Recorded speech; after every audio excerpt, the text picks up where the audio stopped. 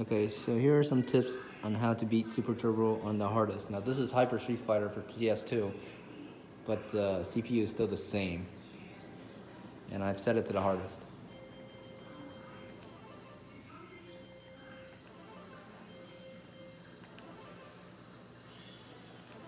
Now you'll either want to use Guile or Honda. They're the easiest to use.